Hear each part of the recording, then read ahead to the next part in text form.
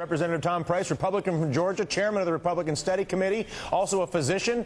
He himself meeting with Secretary Sebelius this afternoon. Also with us in Washington, Jonathan Capehart.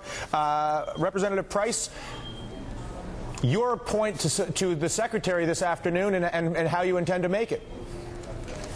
Well, actually, we've met with the Secretary a couple weeks ago, and the fact of the matter is that the bill that was introduced yesterday by the Speaker is indeed that government takeover of health care. It's just 1,000 extra pages. It doesn't provide more choices to patients, which is something I know about as a physician.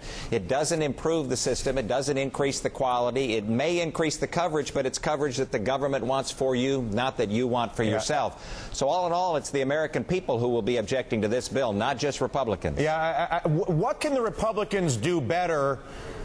I almost feel like the Democrats scored 1 out of 2. They expanded coverage, but it's unclear at best how they dealt with cost, and they may not have dealt with cost at all. The Republicans have not expanded coverage or dealt with cost. They've just said only expanding coverage doesn't. It's been a party of no. So if we accept that we need to expand coverage, and we believe that expanding coverage is in our national self-interest, and we know we need to wring massive efficiencies out of a massively inefficient employer-based system that dates back to the 1940s, what can the Republicans do better to up the ante against the Democrats who are expanding coverage but may not be dealing with cost? Well, Dylan, the fact of the matter is that Republicans have always said that the status quo is unacceptable. And we've put solutions on the table. H.R. 3400 is a bill that the Republican Study Committee put forward over 4 months ago that would indeed expand coverage, that would solve the problems of portability and pre-existing illnesses and injuries, that would make it so that patients and families and doctors are the ones making medical decisions, not federal bureaucrats or insurance bureaucrats, and would address the issue of lawsuit abuse that none of the bills on the Democrat side, including the 2,000-page monstrosity that the Speaker introduced yesterday, it doesn't include anything that has a positive effect on the lawsuit abuse. So the way that they pay for their bill is $800 billion in taxes and $500 billion slash to Medicare. That's how they get it to be, quote, budget neutral, but that's not what the American people want.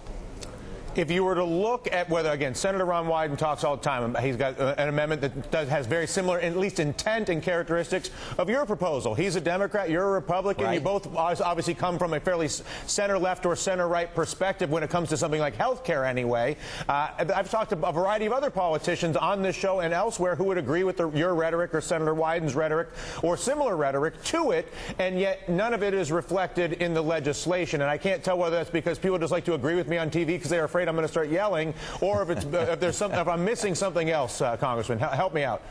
No, I think the fact of the matter is that the leadership in both the Senate and the House is far to the left. And so what they've put forward is a bill that is as far to the left as they can get and try to get the majority of their conference, the majority of the Democrat representatives and senators on board. But you're right, Senator Wyden has some great ideas about how to provide greater choice, especially in the area of Medicaid and the S-CHIP program.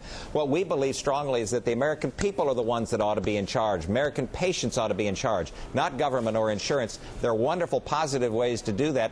I'm still hopeful that the American people will demand that happens. Yeah, I guess I'm still disappointed in the Republican Party for not doing a better job of making that point. In other words, and I'm not a registered Republican, I'm not a registered Democrat, I am a registered taxpayer. And I don't I get the issues, but I don't understand. I feel like the Democrats have their agenda, which is they would honestly like to see some version of public health or single payer, and they'll compromise from that, which is an understandable position, although, again, you can debate it. The Republicans have done a very good job of resisting the Democrats, but have not done a very good job of advancing health care solutions. Now, I recognize there are disadvantages in being in the minority, but what can the Republicans, what can you do better as a physician in the Republican Party to better amplify your caucus's rhetoric to help America get better health care? Well, I think now that we're coming down to the finish line of this debate right now, it's clear that the Democrats, with their 2,000-page-plus bill, are interested in having the government run the show. Our opportunity, our job now is to make certain that we reflect the American people's will, and that is that they believe that patients ought to be in charge. And there are bills that will do that. H.R. 3400 is one of them. The Republican Study Committee's put over 50 bills, 50 health care bills introduced in the House of Representatives. We'll have an alternative as we come forward forward this week and be able to publicize that for the American people. But part of the job is, in fact, the job of the Fourth Estate. The media needs to assist in making certain that the American people know that there are alternatives out there. We've had them for months and months and months. It's important that the American people be given that opportunity to see that. And I would argue anybody in the political theater that spends their time fighting lefty-righty battles over something that is an outdated system in need of an update, not a lefty-righty issue, does America a disservice, as sure as the Fourth Estate does a disservice if they don't properly describe the issue. So, no, you're absolutely right, Dylan. The status quo is unacceptable. The American people know that, but we need to keep what's right with our system but fix the things that are wrong. Yeah. And there are flawed areas of the system, like the portability and pre-existing, that we all could